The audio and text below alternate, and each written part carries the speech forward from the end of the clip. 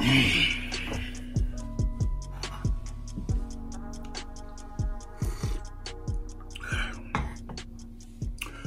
right, welcome back to another episode of Knicks Morning Coffee. Today, Joey, this is, I think, episode number 24. 24? Yeah, so next time we come on, that'll be our 25th episode. So if we didn't take that break last year, after like 12 shows. Yeah, we only did 11 or 12. And we did them like almost every day. So, all right, so we got to get to it today because, this is going to be, by the time we do this show, and I'm going to run through the dates, this is going to be the last time we talk to them before the draft and before the trades. Trades is coming up. So we're going to run down first some key dates that we all got to have, and this stuff is just coming out. And then two, it make me kind of concerned now for what the Knicks going to do. And I'll tell you why later on in the show. Okay, for trades, teams can start doing business November 16th. And that's like, what, Monday? I know, right? That's like Monday. So these are trades. The draft is November 18th. But don't trade without me. 2 days away, right? Then free agency, teams can start the process on the 20th of talking, talking to players and teams. And then on the 22nd, they could sign their free agents. So it's like all coming like downhill real quick. Then training camp starts December the 1st. I'm happy about that. And then so it started. That's set in stone. Yeah, as of right now, yeah. Because I don't want to jump, but the networks, the players like LeBron, a lot of them lobbied to keep moving it back or sitting out. But the networks, they want their money. They want to recoup some of their money. So all that bread they laid out when there was no games, they're like, no, we got to get games on the air. Okay, so December 1st is training camp. December 22nd is the start of the season for whoever, how the schedule goes. So the salary cap pretty much stayed the same at around 109 million. And then I think I seen too with the Knicks, they're going to have about 40 plus million. So that's not bad. But my concern for all of this, and we're going to go through some of the motions today. And for me today, it really just motions because with all this stuff being so bunched together, was never happened before.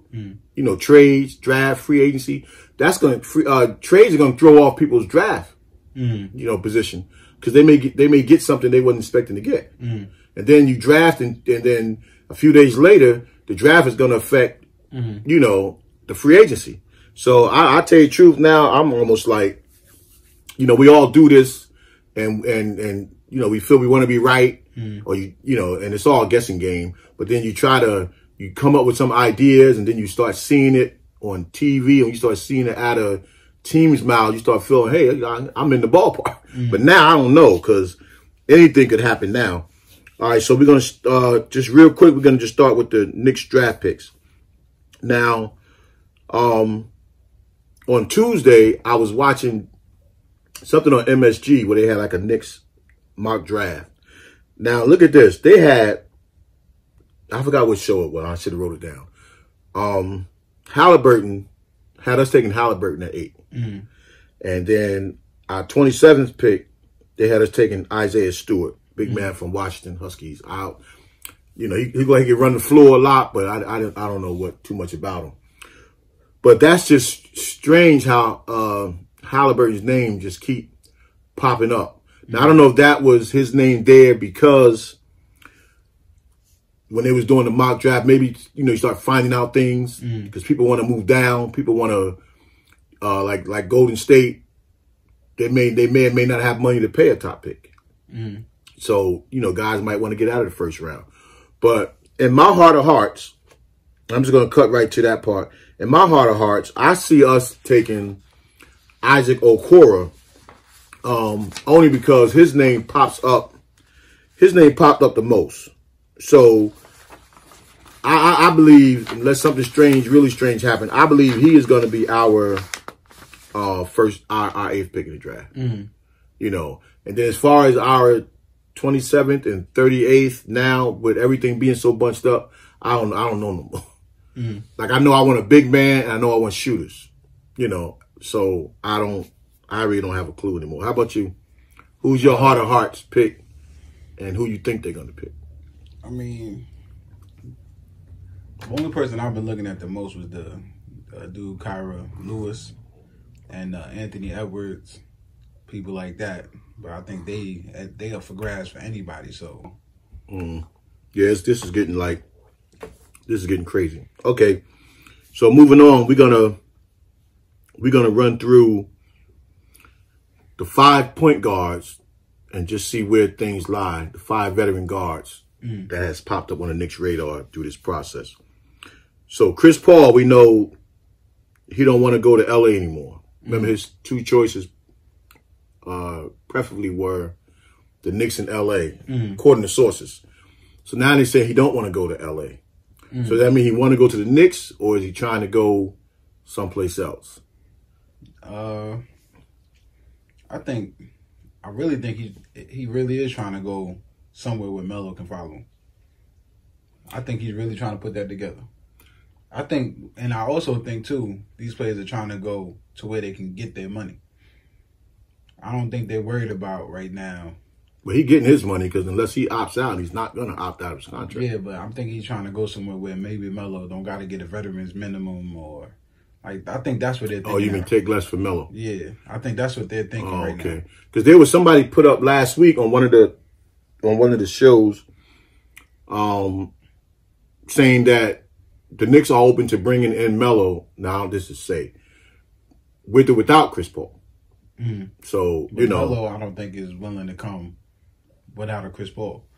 So that's why I really think, like, Knicks, I think, has the most appealing to players that want their money and want to be on their own. Now, I think if we get a Chris Paul, we definitely getting a Melo, and I think definitely somebody else is following. I think they're gonna try to make a big 3 of people that don't have Melo don't have a ring, basically. Oh, I was gonna say, because Melo don't qualify no more. As much as I love Melo as a big 3. Okay, well, I'm gonna skip one. So you said, speaking of people want to get their money, Fred VanVleet, he said he already won a championship. He want to get paid. So he's willing to go. Now, that could be a bluff to tell Toronto, I will leave you, because they can match any offer somebody give him. So he's saying, I already won, now show your appreciation. And when you put that kind of stuff out there, yeah, you're trying to bluff your own team, but you also letting other teams know, listen, you want to open up that bank, let me know. I'll come. So what's that looking like to you for the Knicks? The ball is literally in their court. I think the Knicks is pretty much the only team that everything is looking up for them. I don't even think they got it as hard as Philly had it, and Golden State had it, and I'm just gonna throw the Bobcats. Remember, like, when they had it, Knicks look pretty good right now, because I think anybody will go there now. Yeah, because our regime has changed. People might want to come in now. And the NBA is changing. So now you're talking about people not getting their money for the next couple of years. Only certain teams got that. Knicks is the only big market team that has money. Yeah, that's the possibility. But with the regime changing, I think people are going to start wanting to come here, but nobody wants that savior title for some reason. All right, so Russell Westbrook wants out of Houston. And then I was looking at something else yesterday where him and Harden, I guess Russell had a team meeting at some point, I guess, during the bubble. And he was pointing out, even himself, what everybody need to do after like a 2-game losing streak or something like that. And a lot of players didn't like it. And particularly Harden, when he didn't like the criticism he was getting. So now they're supposedly at odds. And then I seen something else that say with Daryl Morey gone, who was Harden's, chief adversary, maybe they planning this together to both get out of Houston. Because all of a sudden now you're not friends anymore. You know what I mean? I don't think that was the case. They both literally need the ball in their hand. We talk about that all the time. Certain superstars need the ball in their hand. So Westbrook does whatever he wants. Somebody had to take a back seat to that. If it was up to me, even though that's Harden's team, I would have just allowed Harden to take a back seat. Westbrook got to get more assists, and Harden can take up more shots. Yeah, see, Harden they could have worked together. It could have worked, but I really think it's something with Houston that they just not liking. Because they did that small ball thing.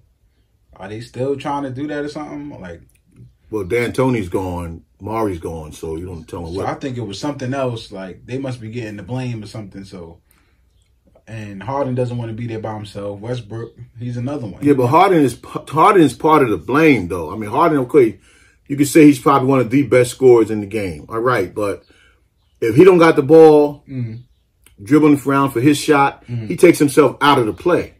So, like, you're not even trying to help. You're not even cutting.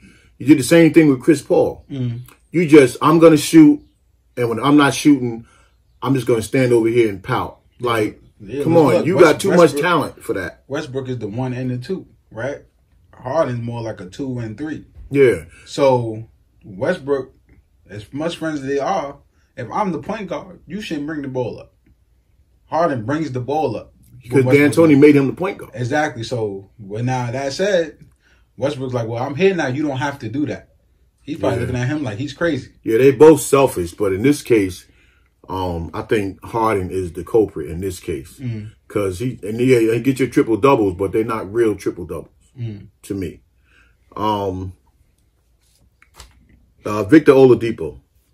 Now, supposedly, he told several players from like 3 teams, the Knicks included, to the players during the games and after the games, can I come and play with you? So he must obviously want out of Indiana, and he must want his own team. So if things should break down, what's your take on Victor Oladipo? Yeah. He's another one. I don't think he's the only answer. I would take him if that's all we had. Not saying that he's not like he's a bad player or anything. I like Victor Oladipo, but if that's all that's left, you could probably make smarter moves than that. All right. You know what I mean? Like he's not. Nobody right now is be all end all, but he's definitely not. For all that, then you might as well get Chris Paul. Yeah, I feel like he can make a team better. Oladipo. Well, somebody commented, I think it was last week after, asking was I star chasing, and no, not star chasing. We just presenting what's out there, and once something is out there, you know me, I've been Knicks fan so long, I'm gonna try to figure out a way to make it work. Because I've had teams to go up with average players to go up and play against regular teams just in intramural leagues. And I've taken some non-athletic looking guys to championships over some, guys who look like you shouldn't even be on the same court with them. So yeah, if we hear something's out there, we're going to talk about it. But, we got to be realistic too. If they're really not rebuilding the right way, who really wants to sit around a year or two and wait while Kyrie, right, and KD make fools out of our guards? I would like to see, if it's not really a true point guard in the draft that we get, that's exciting, then yeah, I would like to see a guard that at least when Kyrie lines up, he know he got his work cut out for him. Because that could be a whole year of misery just from them, acting a fool over there, in Brooklyn. So, yeah, but no, star chasing never. But we're looking at, like at some point, are we looking at empty stats, like you said with Harden, like he just has the ball in his hand? Yeah. So are we looking at that? Or are we going to really look at how do they impact a team? Yeah. Victor Oladipo, he brought excitement to Indiana, but there was no real big impact there. Yeah. You want a player that's really going to impact. Well, after his injury, he just hasn't been the same yet. But most injuries, and I'm not even making a case for Victor Oladipo, but then most injuries, sometimes it take a year playing, and another year to come back fully. And then for some reason too, the last one, Mike Conley.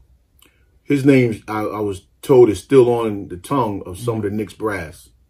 So, to me, that's almost like stuck. Now, I don't know what's going to happen in this, because this is going to be a 2-week frenzy. going on in the NBA. And the GMs that are like the shrewdest maneuvering, they're the ones that's going to take advantage of people. So there's a lot that's going to happen. But those are just 5 veteran guards that's out there that have been talked about. So we just wanted to throw that out because we're not going to see them again until after this process. You know, we'll see them before free agency, but not before the draft and trades.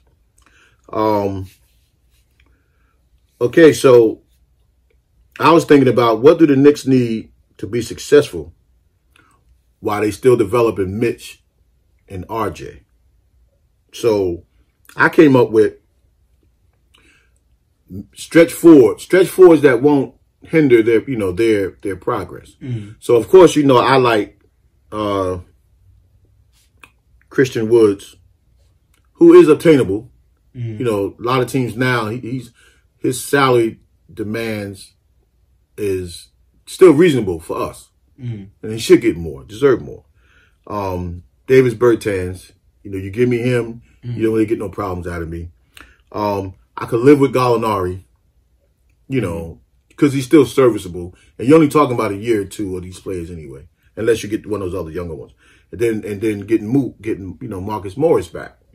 So you get stretch forwards that they got heart to still play the game. They're not just standing in the corner stretch forwards. You know, they get in there and mix it up. So, and then I was thinking about 3-point specialists, and these people are attainable. You know, Joe Harris. Joe Harris is out there. People now trying to see where he can pair up. Because to me, he's a scoring assassin. I don't really like him with the Nets because his mouth, you know, talking like he done so much. And then Bogdanovich. You know, guys that could put the ball in the hole from the 3-point line, even though Dinwiddie could do more. And it's funny because I was just about to ask you too. I was going to wait till later, but I kind of want Dinwiddie still. He's a big guard. And technically, he's a veteran, and it seems like Nets might want to get rid of him. No, I think they do, which to me, him and LeVert. But I think the Nets are making a mistake, but that's their problem. Yeah. Because you got 3 scorers at the 2-guard position, even though Dinwiddie could play twice. But I put Dinwiddie in my all-around score. I ain't going to waste my time with the Nets right now. I put Dinwiddie in my all-around score. Now, listen to this name. I've been liking this guy. I'm going to throw a name out at you. Who I've been liking for a long time. A do-everything player who can be serviceable, really serviceable to us, and won't hurt RJ and Mitch's development. And that's Jabari Parker. Oh, yeah. Now, he's out there in Sacramento. He become a journeyman for some reason. But you give me Jabari Parker. He's like a mini Melo, yet less diva-ish, I guess you could say. Yeah, you know. I don't see there's nothing wrong with Jabari Parker. I don't know why his I know he got hurt a lot, and his stock fell. Like I look at when he was there with Milwaukee, and him and Giannis to me should have worked. You know, but I guess Giannis dominates the ball. But I mean, I wish the Knicks go out. Go out and get a small forward who can also play some forward because he can shoot. And he'll be with them young boys. Yeah, and he won't hog the ball, but yet anywhere on the court, he can score. You know, so these are just some like realistic players the Knicks can add to RJ and Mitch. And at the same time, you're not forcing it on RJ and Mitch. But guys that can still go out and get it done, but you can try to run it through RJ. Man, listen, you know, I'm a 2K guy. So, I don't even play no 2K. Yeah, so Jabari Parker is always first on my list. So I take him every time we do fantasy drafts and stuff like that. So yeah, I think he getting about 20 mil or something like that. But for the things that he can do for you, rebounding, running the floor, pushing the ball, scoring inside, outside, I mean, you know, I take that. I take that in a heartbeat. And I wish they would go and look at that. So I think we compare 2 of those type of players with some of the players that we got. You know, something Mike can give. And then again, I was saying that we're not going to see you guys really until after. So I really don't want to speculate too much on that now because I'm anxious and I'm nervous. And at the same time, it's exciting because a whole lot is going to happen that I think we come back next Friday the same night of, what is that? The same night of something when we do our show. So we're gonna still have to do the same night of the free agency. So we're gonna have to probably do 2. We got to probably squeeze out 2 because we're not gonna be able to. It won't be fair to the people that do follow us to have to wait all the way till the following Friday after after we do next Friday. We got to try to come back that weekend. Oh yeah, of course. Yeah, and get something in because let's talk about it in the comments. You know what I mean? The comments been fun lately. Yeah, I'm looking at all the lineups. Yeah, and let's see what you guys think and let's keep me updated. I'm always at work, so let me know what's going on while I'm at work. Yeah, so check out this lineup from one of the comments last week. Brian Williford. Now this is interesting. CP3, RJ, Melo, Christian Wood, and Mitch, right? Then off the bench, he had a defensive lineup bench of Frank, Dot, Patrick Williams at Florida State, small forward, power forward that can get up and down the court and can shoot.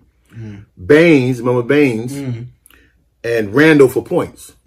That's not bad. I mean, I think I feel like that's I mean, yeah, I would like to see somewhere in there. We still need a marksman in there somewhere that get time. But yeah, that's like a doable trade. And then you get our man. Okay, so Andy K, he's a follower of ours, and thanks for your comment. We appreciate that you might be a Knicks morning coffee junkie. So but you said if we get LaMelo Ball and big man Jalen Smith, that would add to our troubles. And then nobody's going to argue with you on that.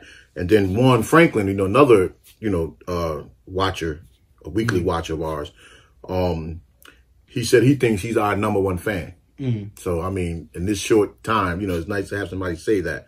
And then, yeah, you said we break things down. We try to break things down, where we can. We actually like slowing it down because we both such Knicks fans.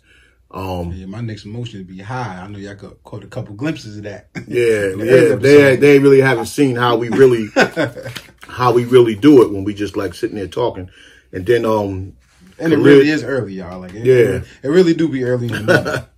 And Khalid Pasha, thank you for your back and forth comments last week. We appreciate it. And then, of course, Legion of Knicks podcast. Oh, of course. His show, he has almost like a daily show. And he always brings some good Knicks content. And then he's a fellow Jets fan too. So always going live. We appreciate last week. We've asked y'all to comment, subscribe, and a lot of y'all have done that, but we would like to see more, so thank you for that. You, Joey? Oh, nah, just keep commenting and keep watching. We appreciate the love. Like I said, real Knicks fans. I say that every episode. Oh, yeah. We have regular Knicks fan conversation, and everything is like actually spot on. Like it can go either way. It's not like we're gonna get Michael Jordan and turn around and get Durant on the Knicks. It's like real comments. Nah, we trying to talk the way we do if we was at the water cooler or in the barbershop or just hanging out with our boys. So anyway, there's gonna be a big week coming up. We're gonna have probably a lot to talk about next week. And we see y'all then, and stay safe. Peace. Peace.